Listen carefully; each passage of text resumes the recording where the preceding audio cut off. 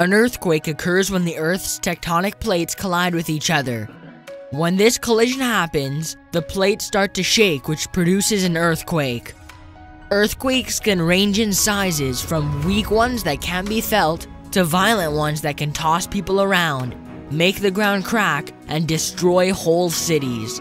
It is estimated that 500,000 earthquakes happen each year.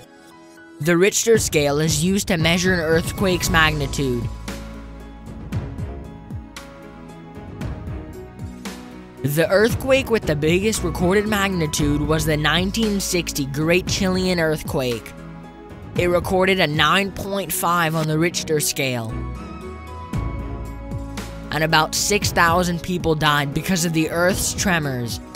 Indonesia, Japan, Tonga, California, and Fiji are prone to have earthquakes because they are on the borders of tectonic plates.